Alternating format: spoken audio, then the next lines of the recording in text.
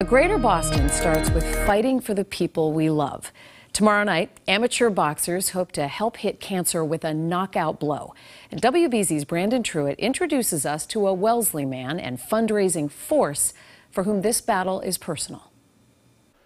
You know, a lot of people have supported me and us in this, and I want to do well, I want Amanda to be proud. On this night, there are some pregame nerves in the Heller household. There's a big match tomorrow, but this family of 5 knows how to put up a fight. I have the 15% of breast cancers that nobody really wants to get. Amanda is the anchor of this family, at least that's how they describe her, but her last few years have been consumed by a breast cancer diagnosis that led to surgeries and chemotherapy.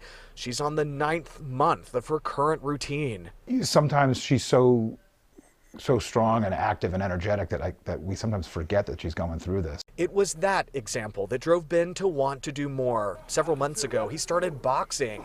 Then he got serious about training and raising money for cancer research with Haymakers for Hope. He set a goal of $50,000, but has raised nearly $250,000. All of it going to the Breast Cancer Research Foundation. And there are times where I've thought, like, I can't keep doing this. I'm too old. It's just, you know, getting punched in the face isn't for everybody. And work harder. You know, Amanda has there's no bell for her to go take a minute rest. You know, she's got to fight this whether or not she feels like it. It's heartwarming to hear that, and you know, he's been my biggest supporter through this, and with me at every turn. Come Thursday night, Ben is going to bring his fight against cancer here to the MGM Music Hall in Fenway. It's where he will step into the ring and face other guys also raising money for cancer research.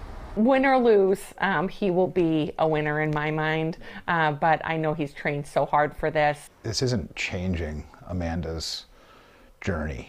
It's hopefully going to change the journey of others, you know, in the future. Amanda is taking it one day at a time, but moving forward with grace, hope, and gratitude with her family and community by her side. I try to not let this diagnosis hold me back. Brandon Truitt, WBZ News.